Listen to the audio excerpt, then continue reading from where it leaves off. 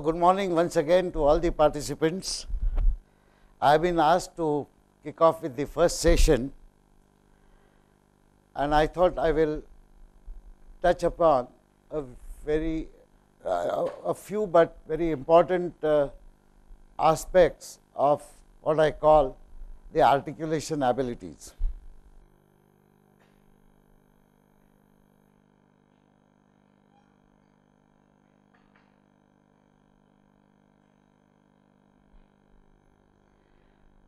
Articulation is an English word. To articulate means to express, and the expression that we use in our human interaction is of two forms, could be verbal, could be written.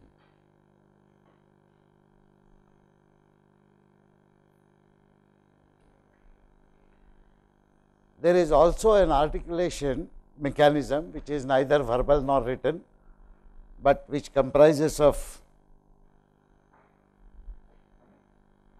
body actions, what we call body language. So, it is a visible articulation.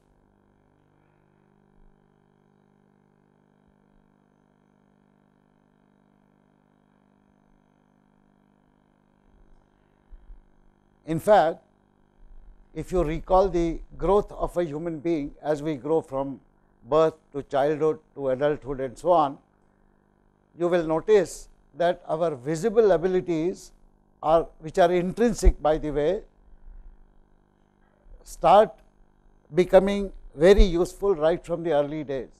When a child cannot speak and certainly cannot read or write, the child can see, and child can make others see what it wishes to express. So, visible articulation and understanding of visible articulation is the first thing that happens to all of us. Verbal articulation is the next. Indeed, I always point out that human children learn a foreign language, to speak a foreign language between the age of 3 years and 6 years, which is later on called the mother tongue. It is important to appreciate that all children learn this language independent of the competencies that they develop in articulation and in other fields later on in their lives. And this they do without going through any workshop like this, any educational institution, any examination, any course, any book. What I wish to emphasize is that God has endowed all of us with adequate capacity to solve very difficult logical problems such as mastering a foreign language, which we intrinsically do when we are very young. Sadly, this ability is limited to our verbal communication, and that too for what we may call run of the mill regular activities that we undertake when we are very young children. But we are indeed able to express ourselves reasonably well, to convey exactly what we feel to our parents, to our brothers and sisters, to our friends, to neighbors and everyone, and equally well we are able to understand what other people are conveying verbally to us very clearly. This ability is then to be further supplemented by ability to write and read that happens in our school days. You will notice that this ability requires us to use our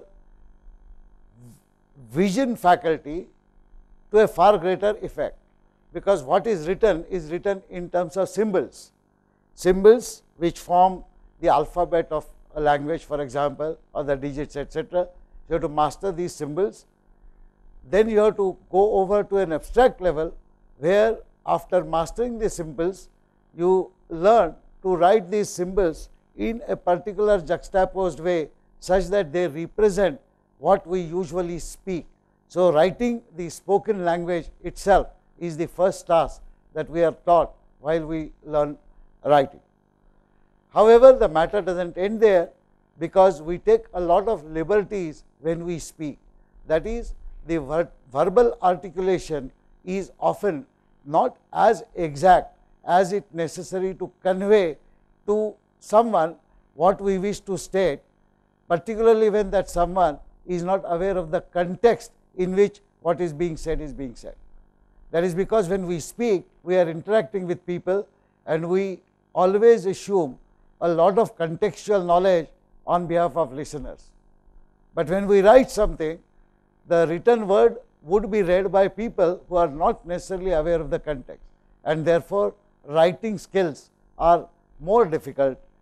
Similarly, when we read, we need to understand in our mind by creating a context environment of what the author had in mind when the author wrote those sentences. So, this bringing out of the context implicitly in whatever you write is very important. Written articulation has multiple facets, and the most important to master the art of writing is an attribute which I call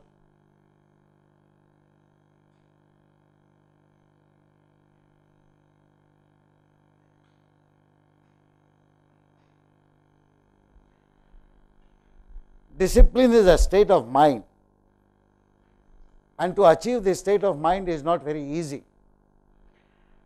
Let me give you an example where I believe that it is the lack of discipline which causes people not to have mastered their abilities for written articulation to the extent that they could have. I have been often told time and again that, sir, I cannot write well in English because English is not my native language. It is true with most of us. We live in India. Our native languages are Marathi, Gujarati, Tamil, Telugu, Odisha, whatever, but very few people would have English as their mother tongue. But what I say will apply even to those whose mother tongue is English, which is the following. I did an experiment for several years during our M.Tech admissions to our School of Information Technology in IIT Bombay. For the shortlisted candidates, I would give them a longer test paper. It would of course have several technical questions, but one favorite question which I would ask them to write answer to was, write about your family in 10 to 15 sentences.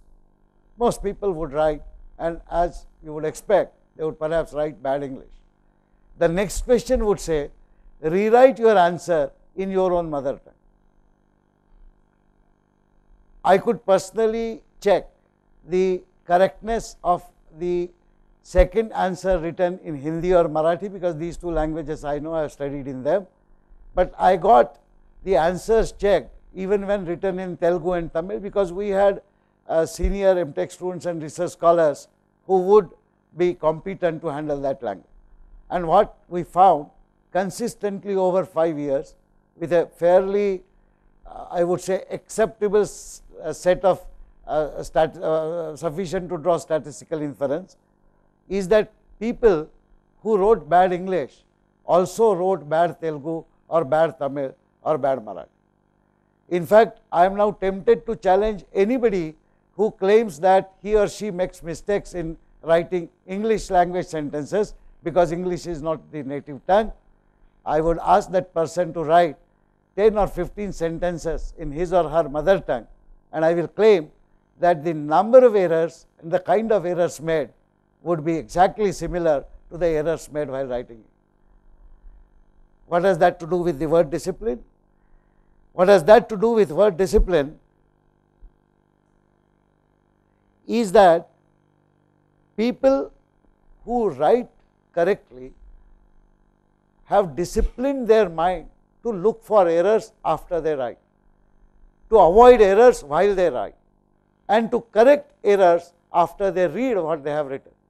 This is the minimum discipline in written articulation that every grown up human being is expected to follow. Sadly, most people, particularly people whose life is spent in professional careers, and therefore they are expected to imbibe this discipline as a part of their life, sadly they do not do these things. Whenever you write something, you would be writing emails, for example, or you would be writing even simple things as questions in your question papers that you set, or you would be writing explanatory notes, tutorial problem descriptions. Do you carefully read what you have written? Do you think while you are writing? Do you automatically correct a small spelling mistake while you are writing? Do you at least correct all the spelling mistakes after you have written? Do you carefully check the grammar that you have deployed in constructing sentences after you have written it? Do you go through an iterative process to finalize whatever you are writing before you actually use that written thing, either for sending as email or for submitting it to someone or for giving it to someone? Consequently, this kind of discipline has to be coupled with both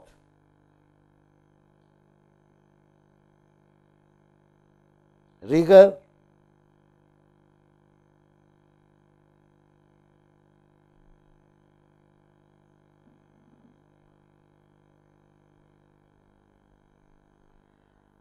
rigor is expected to be imbibed in our written articulation through our school education.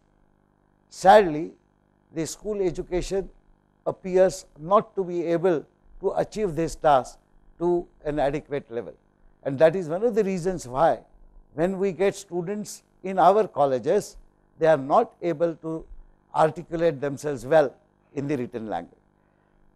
As one of the honorable guest speakers mentioned, that communication, I think Professor Tembe mentioned this, that communication skills is not a testing requirement for most of our competitive exams, and therefore, that ability is never tested. And since that ability is never tested, is well known to participants, the participants never prepare themselves for imbibing that ability. And this is a vicious circle which goes on and on and on. However, when you come to the professional education, professional work of any kind, and particularly professional research, there is no shortcut but to develop your written articulation abilities to perfection. It is in this context that rigor is required. I will give a simple example of rigor in a mathematical term, but because it is a written articulation, it is interesting to observe what exactly rigor would imply. My favorite example is that of a situation where you are mathematically modeling something. There are three variables, let us call them A, B and C, and we wish to state that these three variables are different in value. We typically write A not equal to B not equal to C, and we believe that this is an adequate rigorous representation of what we have in mind. Several decades ago, I noticed in one of the books, the expression used was A not equal to B, not equal to C, not equal to A. Please note that the first version does not necessarily imply that C and A are distinct. I suddenly learned that what we take for granted is not necessarily conveyed by what we write, unless we look at whatever we have written more rigorously. In fact, I recall I shared it with Professor Gaitonde then, who said he has always been using this kind of expression in his life, and there are many of my colleagues who were familiar with this rigor. I was not, but I learnt it, and when I learnt it, I have been using it since then. And that is the point about rigor. The rigor has to be obtained through observation, through imbibing those observations in your mind, and through using whatever you have imbibed very seriously in every writing that you do. I will tell you one method which I learned at about 2 o'clock in the night in 1995-96, when we were I was the general co-chair for the international conference on very large databases, and my colleague conference organizer Dr. Anand Deshpande from Pune was visiting me, and we were having a late night discussion. And it is only in the night time that I would get to look at the emails sent by my students, and I was looking at one email which had rather horrible English constructs. It is trying to describe something technically which I could sort of figure out what that person is intending to say in spite of these errors, and then I was trying to correct those errors in a response. And Dr. Anand Deshpande looked at what I was doing. He says, "What are you doing?" I said, "I am correcting the errors." And he observed a very important thing. He said, "But sir, if you do that, he will never learn to correct his own mistakes. So please don't do that. Please resend that mail back again to him, replying, first correct all English errors in your submission and resend. Because then he will be looking at it once again seriously, he will be making the corrections, aware of the fact that you have seen that mail and you are angry with the incorrect usage, he will probably spend more time and in the process will discipline his own mind better." Perhaps a time has come where we should all resort to this, both for our students as well as amongst ourselves. If we receive a badly written letter or a draft, we should send it back to our students saying that it will not be checked unless you correct all the basic errors. This is one way of introducing both discipline and rigor amongst our students. I will mention a few things about hard work.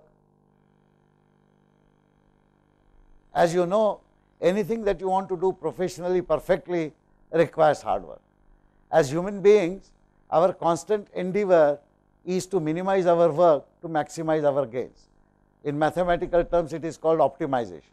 So, we are all great optimizers, particularly when it comes to getting marks. By doing minimum work, we excel by mastering the current set pattern for the examination and working towards it, rather than working to maximize the knowledge. But nevertheless, I digress. What do I mean by, what kind of hard work do I imply when it comes to written articulation? The keyword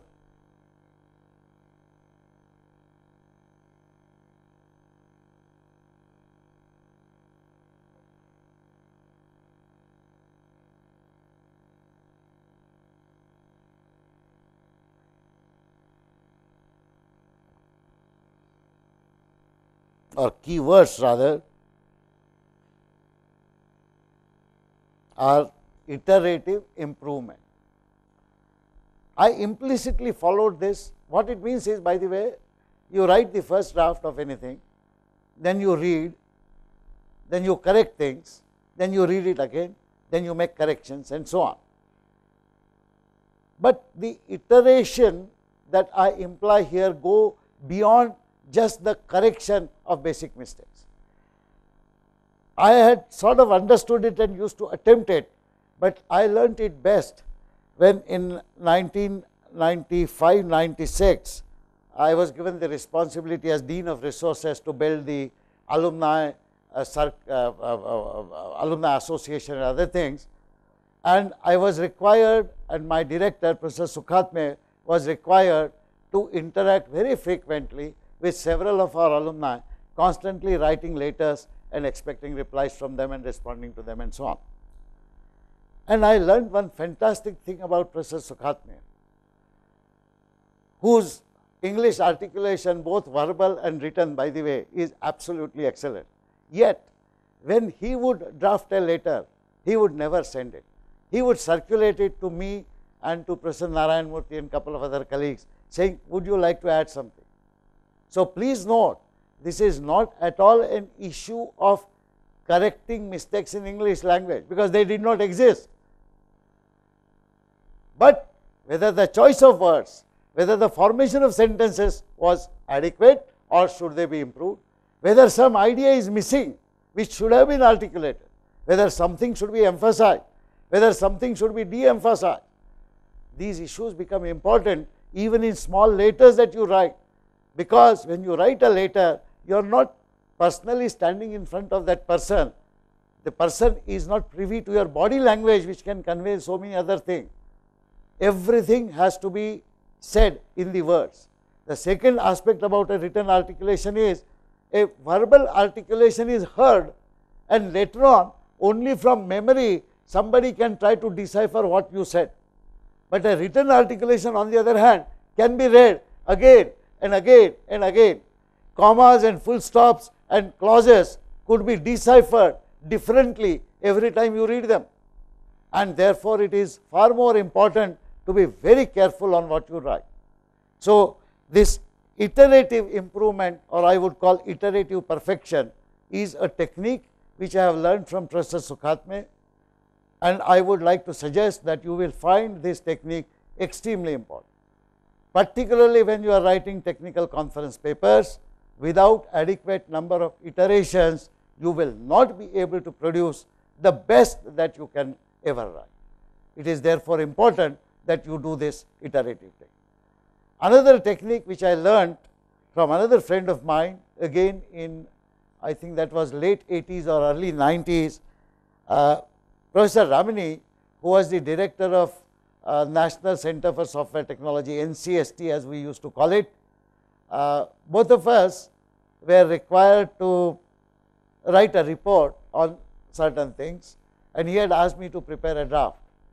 And 2 days, 3 days later he called me, he says, "Phatak, is it ready?" I said, "No, I have written only 5 pages. He says, "5 pages? He said, "I have yet to write 3 more pages." Anyway, another week later when we met, he looked at those 8-page report which I had written, and he says, "This is too big." And I asked him, why do you think it is too big? He says, "Phatak, please understand that when you and I write this report, this will not be," this was in the context of some what you call a financial institution, a financial regulator. And he says only very senior people from that regulator body will be reading this report, and they do not have patience to read an 8-page report. So, whatever you want to state must be stated in 2 pages. If you can't do that, then nobody will spend time in reading all your 8-page report. So, he taught me how to reduce words, how to reduce sentences without losing the meaning. And it was amazing. I found out that the 8-page report that I had written, in 2 readings, he reduced it to 4 pages. And when I read the remaining 4 pages that were left out after his editing, it still made enough sense. Then he pointed out, "Phatak, your style is verbose. You write the way you speak, and that is not the way it should be written. So, you have to be precise." You remember one of our guests from one of the universities who interacted briefly with us, the retired IS officer, he mentioned the same thing. You have to be precise, and that precision means additional iterations. There are so many things that are involved in writing good conference papers, good technical conference papers. I am sure that over the next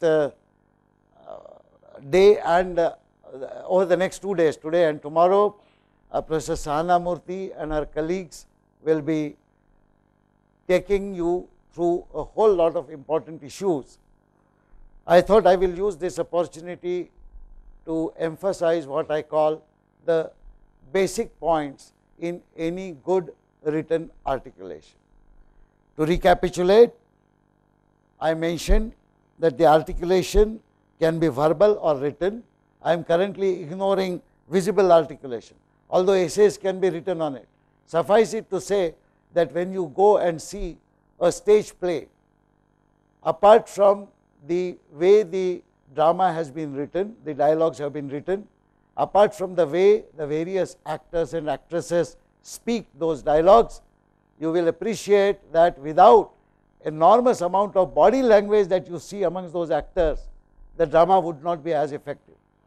To some extent, we teachers are also actors, and we have to use our body language to convey things visibly in addition to whatever we articulate verbally in a class, but most importantly, what we write in our board, on the board, what we write in our slides, what we write by hand is as important as writing a technical paper, and that will require all the dimensions that I mentioned subsequently, namely an enormous amount of self-discipline, extraordinary rigor in whatever we write, and of course, hard work, specifically in the context of written articulation, hard work comprising iterative improvement.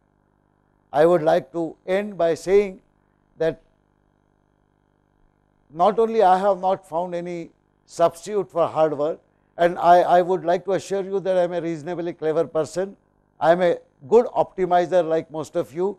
I would also like to optimize my time, do minimum efforts and get maximum gains, but not only in the matter of written articulation, but in the matter of conducting any professional activity. Sadly, I have failed to find any alternative to hard work. I have then studied so many other successful people, and then I have noticed something. This is for all of you who are still attempting to do optimization, reducing the hard work or reducing the amount of work. Please note that a very large number of people, all of them much more cleverer than all of us, have attempted over last 4,000 years to find a substitute for hard work. None of them has succeeded yet. There is no reason to believe that we are so smart that we will succeed. So, please, rather than avoiding hard work, actually imbibe hard work philosophy, and in the context of written articulation, please go by the two great learnings that I had, one from Professor Sukhatme about iterative improvement in the meaning of what you are articulating, and one from Professor Ramani on being precise and reducing the flap in your writing. I will end my talk with this. Thank you very much.